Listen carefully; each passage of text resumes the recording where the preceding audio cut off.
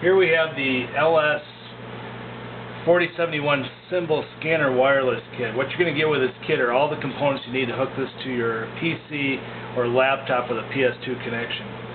We have the synapse cable, the adapter for the keyboard, the wireless base charging unit, this wireless scanner itself, and the power supply. I'm going to show you how to hook all this up.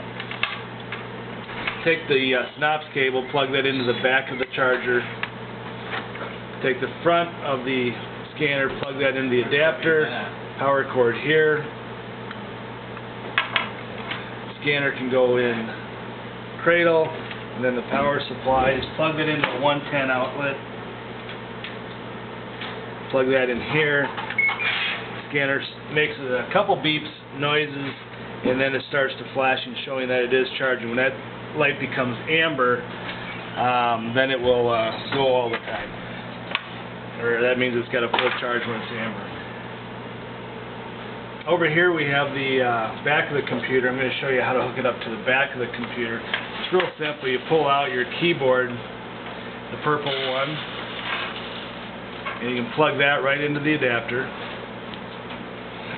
And then you plug the adapter, the symbol adapter, right in to the keyboard port. And that's it. Now we're going to go ahead and turn the computer on. Just give it a second to boot up.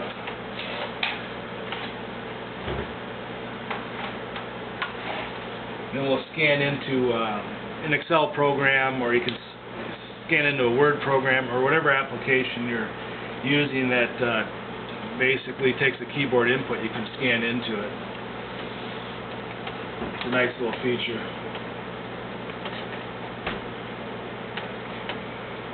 Okay, I'm just going to open up Excel here, and I'm just going to grab a barcode.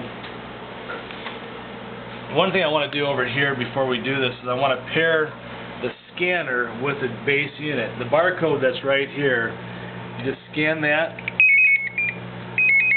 makes a few beeps. Now the base unit and the scanner are in communication with each other.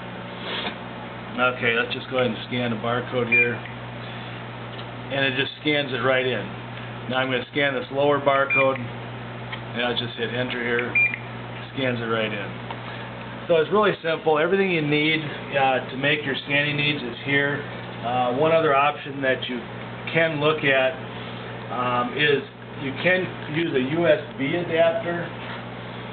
If you don't have the PS2 ports, just get a regular USB adapter.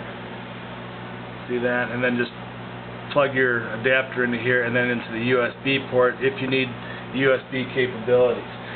One other thing, sometimes when you plug it all in, the power, it doesn't scan the first time. Just unplug the power and plug it back in if for some reason it doesn't scan on your first attempt. But we already solved that, so it seems to be working just great.